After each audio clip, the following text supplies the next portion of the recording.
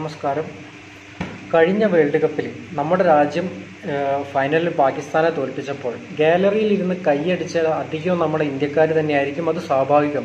എന്നാൽ ഇതിൻ്റെ മുന്നേ ഞാനൊരു വീഡിയോയിൽ പറഞ്ഞിരുന്നു, ഏതെങ്കിലും ഒരു രാജ്യം ഇന്ത്യ വേൾഡ് കപ്പ് ഫൈനൽ ജയിക്കുമ്പോൾ ഗാലറിയിൽ ഇരുന്ന് കൈയടിക്കുന്നുണ്ടെങ്കിൽ, അല്ലെങ്കിൽ TV കണ്ടിട്ട് നമ്മുടെ വിജയം ആഘോഷിക്കുന്നുണ്ടെങ്കിൽ ആ ഒരു രാജ്യം നേപ്പാളായിരിക്കും എന്നാണ് മുൻപ് ഞാനൊരു വീഡിയോയിൽ പറഞ്ഞത്.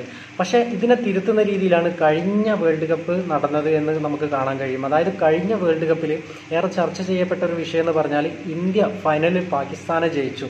അപ്പം നമ്മൾ ഇന്ത്യക്കാർ നമ്മുടെ ഇന്ത്യയുടെ ഒരു വിജയം അങ്ങനെ ആഘോഷിക്കുകയാണ്. ഇന്ത്യ ജയിച്ചു പാകിസ്ഥാൻ തോറ്റു എന്ന് പറഞ്ഞിട്ട് ഇന്ത്യയിൽ പല ആൾക്കാരും ഇങ്ങനെ ആഘോഷിക്കുമ്പം എങ്ങനെയാണോ ഇന്ത്യക്കാർ ഇന്ത്യയുടെ വിജയം ആഘോഷിച്ചത് ഇതിൻ്റെ 10 മടങ്ങ് കൂടുതലായിട്ട് ആഘോഷിച്ച ഒരു രാജ്യമുണ്ട്. ബലൂചിസ്ഥാൻ എന്ന് പറയുന്നതാണ് ആ രാജ്യം. ഈ നേപ്പാളുകൾ ആരായിട്ട് നേപ്പാളീസ് ആഘോഷിച്ചതിനേക്കാൾ കൂടുതൽ ബലൂചിസ്ഥാൻ എന്ന് പറയുന്നൊരു രാജ്യം ഇന്ത്യയുടെ വിജയം ആഘോഷിച്ചു. ഇന്ത്യ ജയിച്ചു പാകിസ്ഥാൻ തോറ്റു എന്ന് പറഞ്ഞിട്ട്. എന്താണ് ഈ ഒരു ബലൂചിസ്ഥാൻ പാകിസ്ഥാൻ ഈ 2 രാജ്യങ്ങളെ പറ്റിയിട്ടാണ് ഇന്നത്തെ ഒരു വീഡിയോ എന്ന് പറയുന്നത്. ഇന്ന് 2 രാജ്യമൊന്നും നമുക്ക് പറയാൻ കഴിയില്ല, കാരണം രണ്ടും ഇന്ന് ഒന്നായിരിക്കുന്ന അവസ്ഥയിലാണ്. ബലൂചിസ്ഥാൻ എന്ന് പറയുന്നത് പാകിസ്ഥാൻ എന്ന് പറയുന്ന രാജ്യത്തിൻ്റെ അകത്തുള്ള ഒരു പ്രവിശ്യയാണ്. അതായത് ആ ഒരു പ്രവിശ്യയിൽ നിന്നും അവർക്ക് സ്വാതന്ത്ര്യം വാങ്ങിയിട്ട് ബലൂചിസ്ഥാൻ എന്ന് പറയുന്ന സ്വന്തം രാജ്യമാവണമെന്ന് പറഞ്ഞിട്ട് അവർ സമരം ചെയ്യാൻ തുടങ്ങിയിട്ട് പതിറ്റാണ്ടുകളുടെ പഴക്കമുണ്ട്. പാകിസ്ഥാൻ എന്ന് പറയുന്നത് ഞങ്ങളുടെ രാജ്യമല്ല, ഞങ്ങൾക്ക് സ്വന്തം രാജ്യം വേണം എന്ന് പറഞ്ഞിട്ട് സമരം ചെയ്യുന്ന ആളുകൾ പറയുമ്പോൾ പാകിസ്ഥാൻ്റെ ഉള്ളിലാണ്. അവർ ഇന്ത്യൻ്റെ വിജയം ആഘോഷിക്കുകയാണ്. ഇത് ഭയങ്കരയേറെ ചർച്ച ചെയ്യപ്പെട്ട ഒരു വിഷയം കൂടിയാണ്. നമ്മുടെ പല കേന്ദ്ര നേതാക്കളും നമ്മുടെ പ്രധാനമന്ത്രി പോലും അതിനെ പറ്റിയിട്ട് സംസാരിച്ച പല കാര്യങ്ങളും ഏറെ ചർച്ച ചെയ്യപ്പെട്ടിട്ടുള്ള ഒരു കാര്യമാണ്. എന്താണ് ഇതിൻ്റെ ഒരു ഹിസ്റ്ററി എന്ന് പറയുകയാണെങ്കിൽ, ഒരു പക്ഷേ ബ്രിട്ടീഷുകാർ ഇന്ത്യയിൽ വന്ന ആ ഒരു കാലഘട്ടത്തിലേക്ക് തന്നെ നമ്മൾ പോകേണ്ടതായിട്ട് വരും. ബ്രിട്ടീഷുകാർ ഇന്ത്യയിലോട്ട് വന്നപ്പോൾ അവർക്കറിയില്ല ഇന്ത്യയുടെ അതിർത്തി എന്ന് പറഞ്ഞാൽ എവിടെ മുതൽ എവിടെ വരെയാണ്, അല്ലെങ്കിൽ ഇന്ത്യയുടെ എത്രത്തോളം വലിയ ഭൂപ്രദേശമാണ് നമ്മുടെ രാജ്യം എന്ന് പറയുന്നത് ഈ ബ്രിട്ടീഷുകാർക്ക് അറിയില്ലായിരുന്നു. അവരിവിടുന്ന് കച്ചവടം ചെയ്യാനും കൊള്ളയടിക്കാനും വന്ന ആളുകളാണ്. അങ്ങനെ അവരിവിടെ വന്നിട്ട് അവർക്ക് വെട്ടിപ്പിടിക്കാൻ പറ്റിയ നാട്ടുരാജ്യങ്ങളൊക്കെ അവർ ഈസ്റ്റ് ഇന്ത്യ കമ്പനി എന്ന് പറഞ്ഞ വലിയൊരു റീജിയനായിട്ട് അങ്ങോട്ട് ചേർക്കുകയാണ് ചെയ്തത്. അപ്പോൾ ഇങ്ങനെ ചേർത്തപ്പം നമ്മുടെ ഇന്ത്യയുടെ പുറത്തോട്ടുള്ള എന്ന് നമ്മൾ പറയുന്നത്, അതായത് നമ്മളെ ഇന്ത്യൻ കൾച്ചറിൻ്റെ പുറത്തുള്ള പല നാട്ടുരാജ്യങ്ങളും ഇങ്ങോട്ട് ചേർക്കുകയായിട്ടുണ്ടായി. നമ്മുടെ ഈ വടക്ക് കിഴക്കൻ സംസ്ഥാനങ്ങൾ, സിക്കിം പോലത്തെ കുറേ രാജ്യങ്ങൾ നമ്മളെ ഇന്ത്യൻ യൂണിയനോട്ട് ചേർന്നു. അങ്ങനെ നിൽക്കുന്ന സമയത്ത് ബ്രിട്ടീഷുകാർ പിന്നീട് ഇന്ത്യയിൽ നിന്ന് പോയപ്പോൾ അവർ പറഞ്ഞു, നിങ്ങൾക്ക് എങ്ങനെയാണോ ഒരു രാജ്യം രൂപീകരിക്കേണ്ടത് അത് നിങ്ങൾ തന്നെ റിസ്ക് ഏറ്റെടുത്തോളാം എന്ന് പറഞ്ഞിട്ട് അവർ പോയപ്പം നമ്മൾ ഇന്ത്യൻ്റെ നമ്മുടെ ഒരു രൂപപ്പെട്ടു വന്ന ആ ഒരു ഗവൺമെൻറ് പറഞ്ഞു, ഇന്ത്യൻ യൂണിയനിൽ ഏതൊക്കെ നാട്ടുരാജ്യങ്ങൾ ചേരണം വന്ന് ചേർന്നോ എന്ന് പറഞ്ഞു. അതേപോലെ പാകിസ്ഥാനും പറഞ്ഞു. കുറേ നാട്ടുരാജ്യങ്ങൾ പാകിസ്ഥാൻ്റെ ഭാഗമായി, കുറേ നാട്ടുരാജ്യങ്ങൾ ഇന്ത്യൻ്റെ ഭാഗമായി. പക്ഷേ ബലൂചിസ്ഥാൻ എന്ന് പറയുന്ന ഒരു വലിയൊരു പ്രവിശ്യയുണ്ട്. അതും ബ്രിട്ടീഷുകാർ ഈസ്റ്റ് ഇന്ത്യ കമ്പനിയോട് ചേർത്തിട്ടുള്ള ഒരു ഭാഗമാണ്. ഈ ഒരു ബലൂചിസ്ഥാൻ എന്ന് പറയുന്നത് അതൊരു വലിയൊരു പ്രവിശ്യ, ഒരു വലിയൊരു റീജിയനാണ്. ആ റീജിയൻ്റെ ഒരു പ്രത്യേക കൾച്ചറാണ്. അവർ നമ്മളെ ഇന്ത്യൻ കൾച്ചറിൽ നിന്നും കുറച്ച് വ്യത്യസ്തമാണ്. നമ്മളെ കൂടുതലൊരു ഇറാനിയൻ കൾച്ചറുമായിട്ടാണ് അവർക്ക് കൂടുതൽ ബന്ധമുള്ളത്. അപ്പം ഈ ഒരു ബലൂചിസ്ഥാൻ എന്ന് പറയുന്ന ആ ഒരു ഭാഗത്തിൻ്റെ ഒരു 70% അവർ ബ്രിട്ടീഷുകാർ ഈസ്റ്റ് ഇന്ത്യ കമ്പനിയോട് ചേർത്ത് വെച്ചിട്ടുണ്ട്. സ്വാഭാവികമായിട്ടും ഇന്ത്യക്ക് സ്വാതന്ത്ര്യം കിട്ടുമ്പോൾ അവർക്കും കൂടെയല്ലേ സ്വാതന്ത്ര്യം കിട്ടുന്നത്. പക്ഷെ അവർ പറഞ്ഞൊരു കാര്യം, ഞങ്ങൾ ഇന്ത്യൻ യൂണിയനിലും ചേരുന്നില്ല, ഞങ്ങൾ പാകിസ്ഥാൻ യൂണിയനിലും ചേരുന്നില്ല, ഞങ്ങൾ സ്വതന്ത്രമായ ഒരു രാജ്യമായിട്ട് നിലകൊള്ളാം എന്നാണ് അവർ നിലപാട് പറഞ്ഞത്. നമ്മൾ ഇന്ത്യയിൽ നമ്മുടെ എന്താ പറയുക, നെഹ്റു ആയാലും ആരായാലും അതിനൊരു എതിർപ്പും പറഞ്ഞില്ല. ശരി, നിങ്ങളെ ഇഷ്ടം എന്ന് പറഞ്ഞിട്ട് മാറിയിരുന്നു. പാകിസ്ഥാനും അതേപോലെ തന്നെ പാകിസ്ഥാൻ യൂണിയനിൽ അവർ ചേരുന്നില്ല എന്ന് പറഞ്ഞിട്ട് മാറിയിരുന്നു. അങ്ങനെ 1947 നമുക്ക് സ്വാതന്ത്ര്യം കിട്ടുന്നത് എന്നറിയാം. ഈ 47 മുതൽ 48 വരെ ബലൂചിസ്ഥാൻ എന്ന് പറയുന്നത് ഒരു സ്വതന്ത്ര രാജ്യമായിരുന്നു. അങ്ങനെ ഒരു രാജ്യമുണ്ടായിരുന്നു. ഇന്ന് നമ്മൾ കാണുന്ന പാകിസ്ഥാൻ്റെ ഭാഗമായിട്ടുള്ള ഒരു രാജ്യം, ഇറാനോടും അഫ്ഗാനിസ്ഥാനോടും ചേർന്ന് നിൽക്കുന്ന ഒരു പ്രത്യേക പ്രദേശം. ഈ ബലൂചിസ്ഥാൻ എന്ന് പറയുന്നത് അതിലും വലുതാണ്. ബലൂചിസ്ഥാൻ്റെ കുറച്ച് പ്രദേശങ്ങൾ അഫ്ഗാനിസ്ഥാനിലും കുറച്ച് ഇറാനിലും ഒക്കെ ഉണ്ട്. പിന്നെ ബ്രിട്ടീഷുകാരെല്ലാം കീഴടക്കിയിട്ടൊന്നുമില്ല. ഒരു 70% കീഴടക്കി ബ്രിട്ടീഷ് ഈസ്റ്റ് ഇന്ത്യ കമ്പനിയോട് ചേർത്തു. 47 സ്വാതന്ത്ര്യം കിട്ടി. പാകിസ്ഥാൻ വേറെയായി, ഇന്ത്യ വേറെയായി. അങ്ങനെ 47 മുതൽ 48 വരെ അവർ സ്വതന്ത്രമായ രാജ്യമായിട്ട് നിന്നപ്പോൾ പിന്നെ പാകിസ്ഥാൻ പ്രധാനമന്ത്രി മുഹമ്മദ് അലി ജിന്ന അവരോട് പറയുന്നതാണ്, നിങ്ങൾ പാകിസ്ഥാൻ യൂണിയനിൽ ചേരണം, നമ്മൾ പല കാരണങ്ങൾ കൊണ്ട് ഒരുപോലെയാണ് എന്ന് പറഞ്ഞത്. അന്നത്തെ കലാട്ട് എന്ന് പറയുന്ന ആ ഒരു പ്രദേശത്തുള്ള, അല്ലെങ്കിൽ ബലൂചിസ്ഥാനിലുള്ള പല നാട്ടുരാജാക്കന്മാരായ സുൽത്താൻമാർക്കൊന്നും അവർക്ക് അങ്ങനെ ഇഷ്ടപ്പെട്ടില്ല. അവർ പറഞ്ഞു, ഞങ്ങൾ നിങ്ങളുടെ കൾച്ചറേ അല്ല. ഇപ്പം പാകിസ്ഥാനും ഇന്ത്യയും വേറെ ആയിട്ടുണ്ടെങ്കിലും ഇന്ത്യക്കാരനും പാകിസ്ഥാൻകാരനും ഒരേ സംസ്കാരമാണ്, ഒരേ കൾച്ചറാണ്, ഒരേ ഭക്ഷണ രീതിയാണ്. നമ്മൾ പല കാരണങ്ങൾ നമ്മൾ വിശ്വാസപരമായിട്ട് പല കാര്യങ്ങൾ കൊണ്ട് മാറി നിൽക്കുന്നുണ്ടെങ്കിലും പാകിസ്ഥാൻകാരും സാംസ്കാരികപരമായി ഇന്ത്യക്കാരാണ്. എന്നാൽ ബലൂചിസ്ഥാൻകാർ അങ്ങനെ ആയിരുന്നില്ല. അവർ കൾച്ചറലി വ്യത്യസ്തരാണ്. ഭാഷാപരമായിട്ട് സാംസ്കാരികം അവരുടെ ഒരു പരമ്പര കാര്യങ്ങൾ തന്നെ കുറേ ഇറാനിയൻ കൾച്ചറുമായിട്ട് ഒത്തുപോകുന്നതാണ്. അപ്പോൾ അവർ ഞങ്ങൾ പറഞ്ഞു ഞങ്ങൾ പാകിസ്ഥാൻ്റെ ഭാഗമാവുന്നില്ല എന്ന് പറഞ്ഞു. പക്ഷേ 1948 മാർച്ചിൽ ഈ മുഹമ്മദ് അലി ജിന്ന അവർക്കൊരു കത്തെഴുതുകയാണ്. കത്തെഴുതിയിട്ട് പറഞ്ഞു ഇനിമേൽ പാകിസ്ഥാനും ബലൂചിസ്ഥാനും തമ്മിലുള്ള സൗഹൃദം മുന്നോട്ട് കൊണ്ടുപോകുന്നതിൽ ഞാൻ പുതിയ ചില കാര്യങ്ങൾ വിലയിരുത്താൻ പോവുകയാണ്. മാത്രമല്ല നിങ്ങൾ ഞങ്ങളുടെ രാജ്യമായിട്ട് മാറാം. അങ്ങനെ മാറാത്ത പക്ഷം ഞങ്ങളുടെ പാകിസ്ഥാൻ ഗവൺമെൻറ് തന്നെ ആ ഒരു തീരുമാനത്തിനെ കൈക്കൊള്ളും എന്നാണ് പറഞ്ഞത്. എന്ന് പറഞ്ഞാൽ കയറി അങ്ങോട്ട് പൊട്ടിച്ച് ആക്രമിക്കുന്നുള്ളത് പുള്ളി പറയാതെ പറയുകയാണ് ചെയ്തത്. അങ്ങനെ അതേപോലെ തന്നെ 1948 പാകിസ്ഥാൻ പട്ടാളം ബലൂചിസ്ഥാനെ തോൽപ്പിച്ച് അവരുടെ ഭാഗമായിട്ട് പിടിച്ചെടുക്കുകയാണ്. പക്ഷെ അങ്ങനെ പിടിച്ചെടുക്കുന്നതിൻ്റെ മുന്നേ അവിടുത്തെ പല നേതാക്കളും നമ്മുടെ ഇന്ത്യൻ പ്രധാനമന്ത്രിയായ നെഹ്റുവിന് ഒരു കത്തയച്ചു. ഇതേപോലെ പാകിസ്ഥാൻ ഞങ്ങൾ ആക്രമിക്കാൻ വരുന്നു, ഇങ്ങനെ ഞങ്ങൾക്കൊരു മുന്നറിയിപ്പ് കിട്ടിയിട്ടുണ്ട്, ഞങ്ങളെ സഹായിക്കണം, ഞങ്ങളെ സ്വന്തം രാജ്യമാക്കണം, അല്ലെങ്കിൽ ഇന്ത്യൻ യൂണിയനിൽ ചേരാനും ഞങ്ങൾ തയ്യാറാണ് എന്ന് പറഞ്ഞിട്ട് അന്നത്തെ കാലത്ത് നെഹ്റുവിന് കത്തയച്ചു. പക്ഷെ നെഹ്റു ആ ഒരു സംഭവം നിരസിക്കുകയാണ് ചെയ്തത്. കാരണം എന്ന് പറഞ്ഞാൽ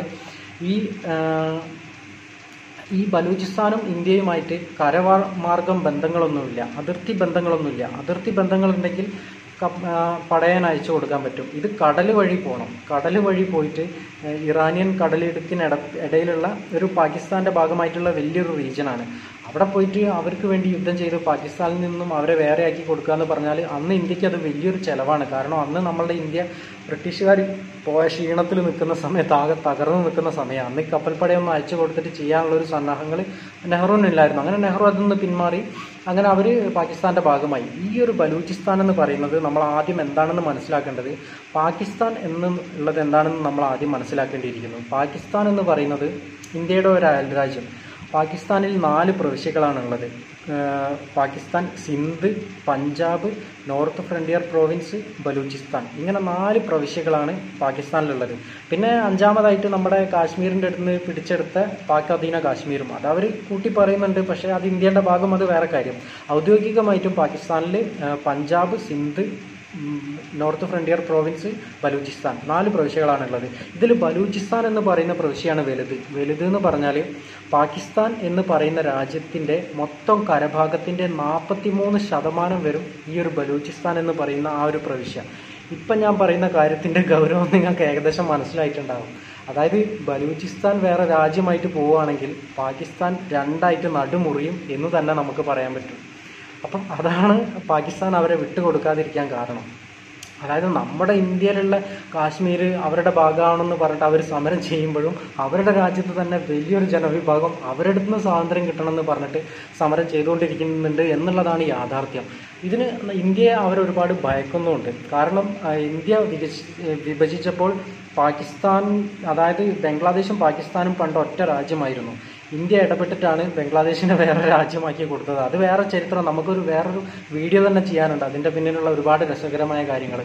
അപ്പം ഇതിൽ വേറെ നടക്കുന്നൊരു കാര്യം എന്താണെന്ന് പറഞ്ഞാൽ, ഒരു കാനഡ എന്ന് പറയുന്ന രാജ്യത്തുള്ള, അതായത് ബലൂചിസ്ഥാനിലുള്ള അതിൻ്റെ മുന്നേ നമ്മൾ പറയേണ്ടത് ബലൂചിസ്ഥാനിലുള്ള ഒരുപാട് നേതാക്കൾ, അവിടുത്തെ ട്രൈബൽ നേതാക്കളൊക്കെ ഇന്ത്യക്ക് നിരന്തരം കത്തുകൾ അയക്കുകയും അതേപോലെ ഇന്ത്യയോട് ഇങ്ങനെ ആവശ്യപ്പെടുകയാണ്, ഞങ്ങളെങ്ങനെ മോചിപ്പിക്കണം, ഞങ്ങൾക്ക് ഇവരുടെ അടിമത്തത്തിൽ നിൽക്കാൻ ഇഷ്ടമല്ല എന്ന് പറഞ്ഞിട്ട്. അതിനുള്ളൊരു കാരണം എന്ന് പറഞ്ഞാൽ അവർ വേറെ തന്നെ ഒരു ജാതി, ഒരു വർഗം, ഒരു പ്രത്യേക ഒരു ട്രൈബൽ ഏരിയയാണ്. മാത്രമല്ല അതുകൊണ്ട് തന്നെ പാകിസ്ഥാൻ ഭയങ്കര റേസിസ്റ്റായിട്ട് അവരോട് നിങ്ങൾ വേറെ എന്നെക്കാൾ താഴ്ന്ന ലെവലിൽ എന്നുള്ള രീതിയിൽ അവരോട് ബിഹേവ് ചെയ്യുന്നതായിക്കോട്ടെ. പിന്നെ പാകിസ്ഥാനിലുള്ള ഗവൺമെൻറ് സിവിൽ സർവീസ് പോലത്തെ ഒരു പബ്ലിക് സെക്ടറിലും ഒരു ഗവൺമെൻറ് ജോലിയിലും ഈ ബലൂഷികളെ അവർ ജോലിക്ക് വെക്കുന്നില്ല. പാകിസ്ഥാനിൽ, അതായത് നമ്മൾ ഈ PSC UPSC ഒക്കെ ഇന്ത്യയിൽ ഇരുന്നിട്ട് നമുക്ക് എഴുതുന്നുണ്ട്. നമുക്കിപ്പം ഇതേപോലെ പരീക്ഷ എഴുതിയിട്ട് കേന്ദ്ര ഗവൺമെൻറ്റിൻ്റെ കീഴിലൊക്കെ ജോലി കിട്ടും. ഏതെങ്കിലും ഒരു വിഭാഗക്കാരെ, ഇന്ത്യക്കാരെ നമ്മൾ സംവരണം കൊടുക്കുന്നുണ്ടെങ്കിലും നമ്മൾ ഒരാളെയും ഇന്ത്യയിൽ മാറ്റി നിർത്തുന്നില്ല. ഒരു പൗരനാണെങ്കിൽ ജോലിക്ക് കയറാം. പക്ഷേ ഒരു ബലൂഷിക്ക് പോലും പാകിസ്ഥാനിലുള്ള ഗവൺമെൻറ് സർവീസിൽ ഇരിക്കാൻ പറ്റില്ല. പോലീസ്, പട്ടാളം, ഏതൊരു സംഭവത്തിലും അവർക്ക് ഇരിക്കാൻ പറ്റില്ല. പിന്നെ അതേപോലെ നല്ല റോഡുകളില്ല, അവർക്ക് നല്ല വിദ്യാഭ്യാസ സ്ഥാപനങ്ങളില്ല, നല്ല ചികിത്സാ സഹായങ്ങളില്ല. ആളുകളിങ്ങനെ മരിച്ചു പോവാണ്. കുറേ ചികിത്സ കിട്ടാഞ്ഞിട്ട് പല ആളുകൾ സമരം ചെയ്തിട്ട് കുറേ ആളുകളെ കാണാനില്ലാതെ ആയിരക്കണക്കിന് ആളുകളെ പാകിസ്ഥാൻ പട്ടാളക്കാർ വെടിവെച്ച് കൊല്ലുകയാണ്, നാട് കടത്തി കൊണ്ടുപോവുകയാണ്. ഇതൊന്നും അവിടുത്തെ മീഡിയ പുറത്തും വിടുന്നില്ല. അതുകൊണ്ട് തന്നെ അവർക്കിത് വേറെ രാജ്യമായിരിക്കണം എന്നുള്ളൊരു ആഗ്രഹം അവർക്ക് കുറച്ച് കൂടുതലായിട്ടാണ് നമ്മളെക്കാൾ. പിന്നെ അതിലുള്ള മറ്റൊരു കാര്യം എന്ന് പറഞ്ഞാൽ, ഒരു കാനഡയിൽ ബേസ് ചെയ്തിട്ടുള്ള ഒരു കമ്പനി ഉണ്ട്, ടെത്യാൻ കോപ്പർ കമ്പനി എന്ന് പറയുന്ന ഒരു കമ്പനി. ആ കമ്പനിയിൽ ഈ ബലൂചിസ്ഥാനിൽ വന്നിട്ട് അവിടുന്ന് ചെമ്പ്, ലെഡ്, ഹീതൈന്, മീതൈന് ഇതേപോലെയുള്ള സാധനങ്ങളൊക്കെ മണ്ണിൻ്റെ അടിയിൽ നിന്ന് കുഴിച്ചെടുക്കാനുള്ള ഒരു അനുമതി പാകിസ്ഥാൻ കൊടുക്കുകയാണ്. ഈ ബലൂചിസ്ഥാൻ എന്ന് പറയുന്നത് പാകിസ്ഥാൻ്റെ 43% വരൂ എന്ന് ഞാൻ പറഞ്ഞു. പക്ഷേ എന്നാലും പാകിസ്ഥാൻ എന്ന് പറയുന്ന രാജ്യത്തിൻ്റെ മൊത്തം ജനസംഖ്യയുടെ 4% മാത്രമാണ് ബലൂചിസ്ഥാനിലുള്ളത്. അപ്പോൾ അവരുടെ കഷ്ടപ്പാട് നിങ്ങൾക്ക് ആലോചിച്ചാൽ മനസ്സിലാക്കാൻ പറ്റുന്നതാണ്. ഈ 4% വരുന്ന ജനങ്ങൾ എങ്ങനെയാണ് ബാക്കി 96% ജനങ്ങളോട് യുദ്ധം ചെയ്യുന്നത്? അതായത് അവർ പാകിസ്ഥാൻ പട്ടാളത്തിനോട് യുദ്ധം ചെയ്യാൻ അവർക്ക് ജനസംഖ്യയില്ല, പക്ഷേ ഭൂമി വലുതാണ്. മാത്രമല്ല ആ ഒരു പാകിസ്ഥാനിലുള്ള പാകിസ്ഥാൻ സിന്ധ്, പാകിസ്ഥാൻ പഞ്ചാബ് ഇങ്ങനത്തെ സ്ഥലങ്ങളൊക്കെ അവിടെയൊക്കെ നദിയുണ്ട്, ഒരു ഫ്ലാറ്റ് ലാൻഡാണ്, നദിയുണ്ട്, വയലുണ്ട്, വ്യാവസായിക വളർച്ചയുണ്ട്, ഒരുപാട് കെട്ടിടങ്ങളുണ്ട്, എല്ലാം ഉണ്ട്. പാകിസ്ഥാനിലുള്ള സാധാരണ സിന്ധ് പ്രവിശ്യ, പിന്നെ പഞ്ചാബ് പ്രവിശ്യയിലൊക്കെ, പഞ്ചാബ് എന്ന് പറഞ്ഞാൽ നമ്മുടെ ഇന്ത്യൻ പഞ്ചാബല്ല, പാകിസ്ഥാൻ പഞ്ചാബ്. പക്ഷേ ഈ ഒരു ബലൂചിസ്ഥാൻ എന്നും മലമ്പ്രദേശമാണ്, അവിടെ കൃഷിയില്ല, വ്യവസായമില്ല, ഒന്നുമില്ല. എന്നാൽ ആ നാട്ടിലുള്ള പ്രകൃതി വാതകങ്ങൾ, അവിടെയുള്ള ഈ ഒരു പ്രകൃതി വിഭവങ്ങൾ, മണ്ണിൻ്റെ അടിയിലുള്ള ഗ്യാസ്, എന്താ പറയുക, പെട്രോളിയം അല്ലെങ്കിൽ ക്രൂഡ് ഓയിൽ പോലത്തെ സാധനങ്ങളൊക്കെ പാകിസ്ഥാൻ ഇങ്ങനെ കുഴിച്ചെടുക്കുകയാണ്. പക്ഷെ അതിൻ്റെ ലാഭം പാകിസ്ഥാന് പോലുമല്ല, വിദേശ കമ്പനികൾക്കാണ് എന്നുള്ളതാണ് യാഥാർത്ഥ്യം. അവർക്ക് പാകിസ്ഥാനിൽ വന്നിട്ട് മൈനിങ് ചെയ്തെടുത്തിട്ട് പൈസ ഉണ്ടാക്കാൻ പാകിസ്ഥാൻ ഒരു പ്ലാറ്റ്ഫോം ഒരുക്കി കൊടുക്കുന്നു. അതിന് പാകിസ്ഥാൻ ഗവൺമെൻറ്റിന് ഒരു ക്യാഷ് കിട്ടുന്നു എന്നുള്ള രീതിയിലാണ് കാര്യങ്ങൾ പോകുന്നത്. പാകിസ്ഥാന് സ്വന്തമായിട്ട് ആ നാട്ടിലൊന്നുമില്ല. അങ്ങനെ ടെത്യാൻ കോപ്പർ കമ്പനി എന്ന് പറയുന്ന ഒരു കാനഡയിൽ ബേസ് ചെയ്തിട്ടുള്ള ഒരു കമ്പനി അങ്ങനെ പാകിസ്ഥാനിലുള്ള ഈ ബലൂചിസ്ഥാനിൽ അവിടെ വന്ന് ഒരുപാട് ഇങ്ങനെ പ്രകൃതി വാതകങ്ങൾ എടുത്തു കൊണ്ടുപോവുകയാണ്. പാകിസ്ഥാൻ ആ ഒരു കമ്പനിക്ക് ആദ്യം ഒരു നോട്ടീസൊക്കെ അയച്ചു. എന്തെന്ന് പറഞ്ഞാൽ, നിങ്ങൾ ഞങ്ങളുടെ രാജ്യത്ത് വന്നിട്ട് ഒരുപാട് കാര്യങ്ങൾ അളവിൽ കൂടുതലായിട്ട് ഇവിടുന്ന് എടുത്തുകൊണ്ട് പോകുന്നുണ്ട്, ഇത് തെറ്റാണ്, നിങ്ങൾ നിർത്തണം എന്ന് പറഞ്ഞിട്ട് അങ്ങനെ കേസ് കൊടുത്തു. പാകിസ്ഥാൻ സുപ്രീം കോർട്ട് ആ ഒരു ടെത്യാൻ കോപ്പർ കമ്പനിയുടെ ഖനനാനുമതി റദ്ദ് ചെയ്തു. അങ്ങനെ അവർക്ക് അവിടെ നിന്നൊന്നും കൊണ്ടുപോകാൻ പറ്റാതെയായി. ഈ പറ്റാതെയായ സമയത്ത് ആ കമ്പനി അന്താരാഷ്ട്ര കോടതിക്ക് കേസ് കൊടുക്കുകയും പാകിസ്ഥാൻ രണ്ടാമതും അനുമതി കൊടുക്കേണ്ടി വരികയും ചെയ്തു. അനുമതി കൊടുക്കേണ്ടി വരിക ചെയ്തതെന്ന് അതിനല്ല പ്രശ്നമായത്. ആ ഒരു കാനഡ ബേസ് കമ്പനിക്ക് പാകിസ്ഥാൻ എന്ന് പറയുന്ന രാജ്യം 41,000 കോടി രൂപ നഷ്ടപരിഹാരമായിട്ട് കൊടുക്കേണ്ടി വന്നു. അപ്പം ഈ ഒരു കാര്യം, ഈ 41,000 രൂപ എന്ന് പറഞ്ഞാൽ അവിടെയുള്ള പാകിസ്ഥാനിലുള്ള സാധാരണക്കാരായ ജനങ്ങൾ അധ്വാനിച്ച പൈസയാണ്. നമ്മളിപ്പോൾ ഇന്ത്യ എന്ന് പറയുന്ന രാജ്യം 41,000 കോടി രൂപ ഒരു വിദേശ രാജ്യത്തിന്, അതും നമ്മളെ രാജ്യത്ത് വന്നിട്ട് സാധനങ്ങൾ കുഴിച്ചെടുക്കാൻ അനുമതി നമ്മൾ നിഷേധിച്ച കാരണം കൊണ്ട് നമ്മളൊരു രാജ്യത്തിന് 41,000 കോടി രൂപ കൊടുക്കുക എന്ന് പറഞ്ഞാൽ എത്രത്തോളം നമ്മുടെ ഗവൺമെൻറ്റിനെ നമ്മൾ കുറ്റപ്പെടുത്തും. അതേപോലെ പാകിസ്ഥാനിലുള്ള ആളുകൾ മൊത്തം അവിടുത്തെ ഗവൺമെൻറ്റിനെ കുറ്റപ്പെടുത്താൻ തുടങ്ങി. അവിടെയുള്ള പ്രകൃതിവാതകങ്ങൾ അത് എടുത്താൽ എന്താ, എടുത്തില്ലെങ്കിൽ എന്താ, നീ അത് ഇടപെടേണ്ട കാര്യമാണോ എന്നുള്ള രീതിയിൽ ജനങ്ങൾ പ്ലക്കാർഡുമായിട്ട് തെരുവിലിറങ്ങാൻ തുടങ്ങി. കാരണം ജനങ്ങൾ അടച്ച ടാക്സാണ് ഇങ്ങോട്ട് പോകുന്നത്. പക്ഷേ ഇത് മാത്രമല്ല, അതിനിടയിൽ നടക്കുന്ന ഒരു കാര്യം എന്ന് പറഞ്ഞാൽ, ബുക്തി എന്ന് പറയുന്ന ഒരു നേതാവുണ്ട്.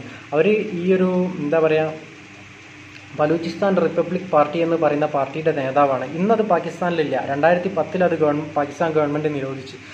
അത് അവരുടെ പല ബലൂച്ചി സ്വാതന്ത്ര്യ സമര നേതാക്കളും ഇന്ന് വിദേശ രാജ്യത്താണ്, സ്വിറ്റ്സർലൻഡ് അതേപോലത്തെ രാജ്യങ്ങളിലാണ്. ഈ സ്വിറ്റ്സർലൻഡിൽ ഇരുന്നിട്ടും പോലും കുറേ നേതാക്കൾ ഇന്ത്യൻ ഗവൺമെൻറ്റിന് കത്തെഴുതുന്നുണ്ട്. അങ്ങനെ 2016 ഒരു സ്വാതന്ത്ര്യദിനം എന്ന് പറയുമ്പോൾ 2015, അതായത് ആഗസ്റ്റ് 15 ഇന്ത്യയുടെ സ്വാതന്ത്ര്യദിനം, ആഗസ്റ്റ് 14 പാകിസ്ഥാൻ്റെ സ്വാതന്ത്ര്യദിനം. ഒരു ദിവസത്തെ വ്യത്യാസമാണ് നമ്മുടെ സ്വാതന്ത്ര്യദിനത്തിനുള്ളത്. അങ്ങനെ 2016 സ്വാതന്ത്ര്യദിനത്തിന് പാകിസ്ഥാനിലുള്ള പ്രധാനമന്ത്രി അവിടുത്തെ സ്വാതന്ത്ര്യദിനത്തിൻ്റെ പ്രസംഗത്തിന് പറഞ്ഞതാണ്, ഞങ്ങളുടെ ഈ സ്വാതന്ത്ര്യദിനം പാക് അധീന കാശ്മീരിലുള്ള അല്ലെങ്കിൽ കാശ്മീരിലുള്ള ജനതയ്ക്കും കൂടെ വേണ്ടി ഞങ്ങൾ സമർപ്പിക്കുന്നു എന്ന് പറഞ്ഞു. അതിൻ്റെ തൊട്ടടുത്ത ദിവസം ഇന്ത്യയുടെ സ്വാതന്ത്ര്യദിനം എന്ന് പറഞ്ഞാൽ അവരത് പ്രസ്താവന പറഞ്ഞതിൻ്റെ തൊട്ടടുത്ത ദിവസം നമ്മുടെ പ്രധാനമന്ത്രി സ്വാതന്ത്ര്യദിന പ്രസംഗത്തിന് ആ സമയത്ത് അതിന് മറുപടി കൊടുത്തത് എന്താണെന്ന് വെച്ചാൽ, കാശ്മീരിലുള്ള ജനങ്ങൾ അവർ ജനാധിപത്യ രീതിയിൽ തന്നെ ഇന്ത്യയോട് അവർ യോജിച്ചിരിക്കുകയാണ്. പക്ഷേ ഇന്നും സ്വാതന്ത്ര്യം കിട്ടാതെ ജീവിക്കാൻ സൗകര്യമില്ലാതെ പാകിസ്ഥാനിൽ തന്നെ ബലൂചിസ്ഥാൻ എന്ന് പറയുന്ന വലിയൊരു ഏരിയയിലുള്ള ജനങ്ങളുണ്ട്. അവരുടെ നിലവിളികൾ പാകിസ്ഥാൻ കാണുന്നില്ല. അവരെ നിങ്ങൾ പരിഗണിച്ചിട്ട് മതി ഞങ്ങളുടെ കാശ്മീരിനെ പറ്റി പറയുന്നത് എന്നുള്ള രീതിയിൽ പറഞ്ഞുകൊണ്ടാണ് നമ്മളെ പ്രധാനമന്ത്രി അതിന് തിരിച്ചടിച്ചിട്ടുള്ളത്. ഒരുപാട് ബലൂച്ചികൾ ഇന്ന് ഉത്തർപ്രദേശിലൊക്കെ ഉണ്ട്. കാരണം ഈ ബാബർ എന്ന് പറയുന്ന ഒരു സുൽത്താൻ പണ്ട് ഇന്ത്യ ഭരിച്ച കാലത്ത് ബാബറിൻ്റെ കൂടെ പടയെടുത്ത് വന്നിട്ടുള്ള ഒരുപാട് ബലൂച്ചികൾ ഇന്ന് ഇന്ത്യയിൽ സുഖമായിട്ട് UP-യിൽ ജീവിക്കുന്നുണ്ട്. അവരുടെ പോലും ആവശ്യമാണ് അവരുടെ ഒരു മാതൃ രാജ്യം പാകിസ്ഥാൻ എന്ന് പറയുന്ന രാജ്യത്ത് നിന്ന് വേറെ പോകാന്നുള്ളത്. ഇന്ത്യ അവർക്ക് ഒരുപാട് സപ്പോർട്ട് ചെയ്യുന്നുണ്ട്. പക്ഷേ ഇങ്ങനെ ചെയ്യുമ്പോഴും ചൈന അവിടെ നിന്ന് എതിർപ്പ് കൽപ്പിച്ചുകൊണ്ടിരിക്കുന്നുണ്ട്. ചൈനയ്ക്ക് ഒരിക്കലും ഇഷ്ടമല്ല ബലൂചിസ്ഥാൻ വേറെ രാജ്യമാവുന്നത്. ഇത് പറയുമ്പോൾ നിങ്ങൾ ചിന്തിക്കും ചൈനയ്ക്ക് ഇതിലെന്താ നേട്ടമുള്ളതെന്ന്. ചൈന എന്ന് പറഞ്ഞാൽ അടുത്ത ലോകശക്തിയായിട്ട് വളർന്നുകൊണ്ടിരിക്കുന്ന ഒരു രാജ്യമാണ്.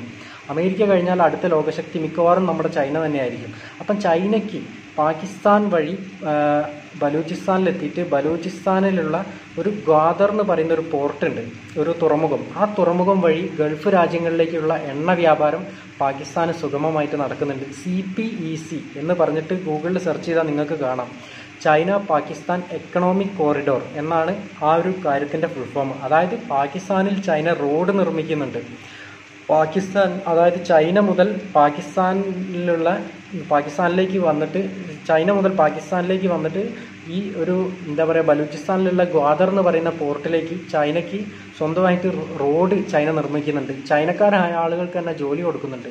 എന്ന് വെച്ചാൽ പാകിസ്ഥാനിന് പോലും അതിനോട് വലിയ മെച്ചമൊന്നുമില്ല. ചൈനയ്ക്ക് ഈ ഗ്വാദർ പോർട്ട് വഴി ഗൾഫ് രാജ്യങ്ങളിലേക്കുള്ള വ്യാപാര ബന്ധം മെച്ചപ്പെടുത്തുക, ചൈനീസ് സാധനങ്ങൾ ഗൾഫിലേക്ക് വിറ്റഴിക്കുക, ഗൾഫിൽ നിന്ന് എണ്ണ തിരിച്ചു കൊണ്ടുവരിക. അതിനു വേണ്ടിയിട്ടാണ് ചൈന ആ ഒരു കോറിഡോർ അവിടെ നിർമ്മിച്ചിട്ടുള്ളത്. ഗ്വാദർ എന്ന് പറയുന്ന ആ പോർട്ട് തന്നെ ചൈനക്കാരാണ് ഉണ്ടാക്കിയിട്ടുള്ളത്. അവർക്കിപ്പം ഭാവിയിൽ വല്ല യുദ്ധവും കാര്യങ്ങളൊക്കെ വന്നാൽ ഈ പാകിസ്ഥാൻ എന്ന് പറയുന്ന രാജ്യത്തിന് ആയുധം കൊടുക്കുന്നത്, അവരെ ഒരു ആണവശക്തി ആക്കിയതൊക്കെ ചൈനയാണ്. കാരണം എന്താണെന്ന് വെച്ചാൽ അതിനൊരു വലിയൊരു കാര്യമുണ്ട്. നമ്മൾ ഈ പാക് അധീന കാശ്മീർ എന്ന് പറയുന്ന ഭാഗമുണ്ടല്ലോ, പാകിസ്ഥാൻ്റെ കയ്യിലാണ് നമ്മുടെ കാശ്മീരിൻ്റെ ചെറിയൊരു ഭാഗം. ആ ഒരു ഭാഗം വഴിയാണ് ഈ CPEC കടന്നു പോകുന്നത്. നിങ്ങൾക്കത് മാപ്പിലൊക്കെ നോക്കിയാൽ കാണാൻ കഴിയുന്നതാണ്. ചൈന പാകിസ്ഥാൻ എക്കണോമിക് കോറിഡോർ എന്ന് പറയുന്ന ഈ ഒരു വഴി നമ്മുടെ പാകിസ്ഥാൻ പിടിച്ചു വെച്ചിട്ടുള്ള ആ ഒരു കാശ്മീർ വഴിയാണ് പോകുന്നത്. അപ്പം എന്നെങ്കിലും ഇന്ത്യ ഒരു വലിയൊരു ശക്തിയായി മാറി പാകിസ്ഥാനോട് യുദ്ധം ചെയ്ത് പാക് അധീന കാശ്മീർ പിടിച്ചെടുക്കുകയാണെങ്കിൽ ചൈനയുടെ സ്വപ്നം മൊത്തം വേസ്റ്റ്. കാരണം അവർക്ക് ആ CPEC വഴി പിന്നെ ട്രാൻസ്പോർട്ടേഷൻ നടക്കൂല. പിന്നെ കാശ്മീർ ഇന്ത്യൻ്റെ ഭാഗമായി കഴിഞ്ഞു. ചൈനയ്ക്ക് അതുവഴി ട്രാൻസ്പോർട്ടേഷൻ നടക്കൂല. ഗൾഫ് രാജ്യങ്ങളിലേക്ക് എണ്ണ കച്ചവടം, ചൈനയുടെ സാധനങ്ങൾ വിറ്റഴിക്കുക, ഇങ്ങനത്തെ കാര്യങ്ങൾ ഒന്നും ചൈനയ്ക്ക് നടക്കൂല. അതുകൊണ്ട് തന്നെ പാക് അധീന കാശ്മീരിനെ അല്ലെങ്കിൽ കാശ്മീരിനെ പാകിസ്ഥാൻ പിടിച്ചെടുത്തതിനെ ചൈന എന്നും സപ്പോർട്ട് ചെയ്തിട്ടുള്ളൂ. ഇന്നും വെടികൊണ്ട് ചാവുന്ന കാശ്മീരിലുള്ള പല തീവ്രവാദി പോലത്തെ ആളുകൾക്കും നിങ്ങൾക്ക് നോക്കിയാൽ കാണാം ചൈനേൻ്റെ മേഡ് തോക്കാണ് അവർക്ക് കിട്ടുന്നത്. അപ്പം ഇതാണ് നടന്നുകൊണ്ടിരിക്കുന്ന ഒരു കാര്യം എന്ന് പറഞ്ഞാൽ. ഇതുകൊണ്ട് 3 രാജ്യങ്ങൾക്കും ഒരു നന്മയുണ്ട് ഈ ഒരു കലഹം വഴി. എന്താണെന്ന് വെച്ചാൽ അതായത് ഇന്ത്യക്ക് അതുകൊണ്ടൊരു നന്മയുണ്ട്. കാരണം ആ ഒരു ബലൂചിസ്ഥാൻ എന്ന് പറയുന്ന ഒരു സ്ഥലത്തുള്ള ആളുകളെ സപ്പോർട്ട് ചെയ്യുന്നത് വഴി ഇന്ത്യക്ക് നന്മയുണ്ട്. കാരണം എന്താണെന്ന് വെച്ചാൽ എങ്ങനെയാണോ പാകിസ്ഥാൻ അന്താരാഷ്ട്രീയമായിട്ടുള്ള ഒരു യുനെസ്കോ പോലെയുള്ള അല്ലെങ്കിൽ എന്താ പറയുക ലോകരാജ്യങ്ങളുടെ മുന്നിൽ കാശ്മീരിൻ്റെ പ്രശ്നം എപ്പോഴെങ്കിലും പാകിസ്ഥാൻ എടുത്തിടുമ്പോൾ ഇന്ത്യ അന്നപ്പോൾ തന്നെ ബലൂചിസ്ഥാൻ്റെ പ്രശ്നം മുന്നോട്ട് ഇടുകയാണ് ചെയ്യുന്നത്. അതായത് നിങ്ങൾ കാശ്മീരിനെ പറഞ്ഞാൽ ഞങ്ങൾ ബലൂചിസ്ഥാനെ പറയുന്നു.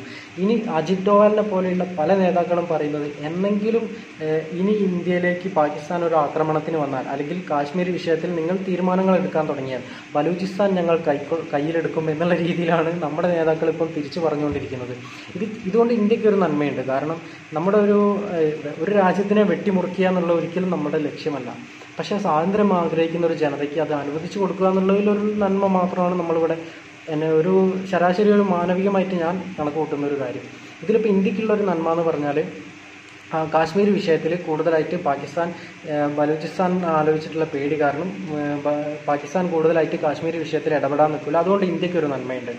പക്ഷേ ഇന്ത്യ ഇങ്ങനെ പറയുന്നത് കൊണ്ട് പാകിസ്ഥാൻ അവിടെയുള്ള ആളുകൾ ബലൂച്ചികളും പാകിസ്ഥാനും തമ്മിൽ കൂടുതൽ ചർച്ച നടത്തി അവരൊരു യൂണിയൻ ആവാൻ ശ്രമിക്കുന്നുണ്ട്. നടന്നിട്ടില്ലെങ്കിലും അവരൊരു യൂണിയൻ ആവാൻ ശ്രമിക്കുന്നുണ്ട്. ഇതുകൊണ്ട് പാകിസ്ഥാൻ ഒരു ഗുണമുണ്ട്. മാത്രവുമല്ല പാകിസ്ഥാൻ യൂണിയനായി നിന്ന് കഴിഞ്ഞ് ഇന്ത്യക്കെതിരെ നിന്ന് കഴിഞ്ഞാൽ CPEC വഴി നല്ല രീതിയിൽ ട്രാൻസ്പോർട്ടേഷൻ നടത്താമെന്ന് ചൈനക്കാർ ചിന്തിക്കുന്നുണ്ട്. ഇതുകൊണ്ട് ചൈനയ്ക്കൊരു ഗുണമുണ്ട്.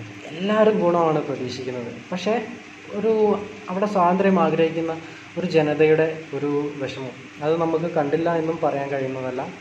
എന്തായാലും ഭാവിയിൽ പക്ഷേ ബലൂചിസ്ഥാൻ വേറെ രാജ്യമായേക്കാം. നമ്മുടെ ഈ ഒരു ദേശീയഗാനത്തിൽ തന്നെ പഞ്ചാബ്, സിന്ധ്, ഗുജറാത്ത്, മറാഠ എന്നാണ് നമ്മൾ പറയുന്നത്. അതായത് പഞ്ചാബ് എന്നാണ് നമുക്കറിയാം. പഞ്ചാബ് ഇന്ത്യയിലുള്ള പഞ്ചാബ്, പാകിസ്ഥാൻ പഞ്ചാബ്. സിന്ധ് എന്ന് പറഞ്ഞാൽ പാകിസ്ഥാനിലുള്ള ഒരു പ്രവിശ്യയായി കഴിഞ്ഞു. ഗുജറാത്ത്, മറാഠ. ഒരിക്കലും നമ്മൾ ബലൂചിസ്ഥാനെ പറയാതിരിക്കുന്നതിൻ്റെ കാരണം അവർ വേറെ ഒരു കൾച്ചർ ആയതുകൊണ്ടാവാം. അപ്പം ഇതാണ് ബലൂചിസ്ഥാൻ, ഇന്ത്യ, പാകിസ്ഥാൻ പ്രശ്നം.